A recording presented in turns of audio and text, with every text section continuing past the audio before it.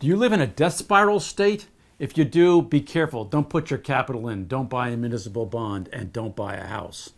I have 11 states on my list of dubious economics. These are states that are at high risk of descending into a downward spiral of rising taxes and rotten economic values. Not surprisingly, California is on that list, so is Illinois. Now, how do you get on this elite list of death spiral states in our listing?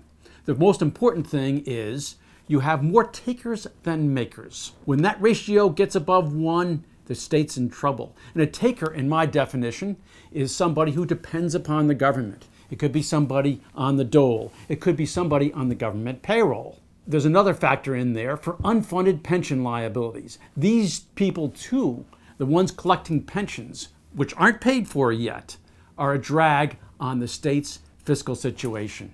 The maker part of it is very simple. How many private sector jobs are there? If there are a lot of private sector jobs and not too many people dependent upon the state, you're in good shape. Few jobs, lots of dependents, bad shape. Now, the second half of my formula involves a rating on overall economic health from Conning & Company, which happens to be an investment firm that specializes in fixed income, especially the risk aspects of portfolio measurement.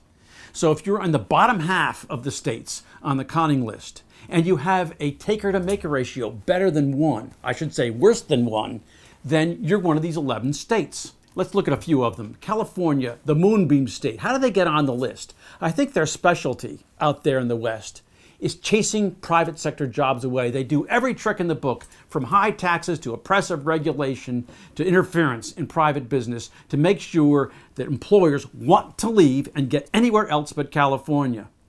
Illinois, land of corruption. What are they doing to get on that list?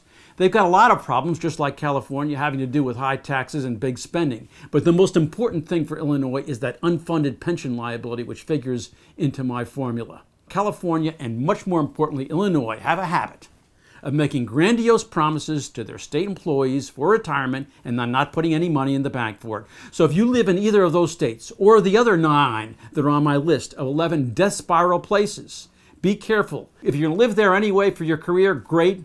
Don't buy a home, rent. And if you happen to be an older person with an investment portfolio that includes municipal bonds, buy your bonds anywhere but those places.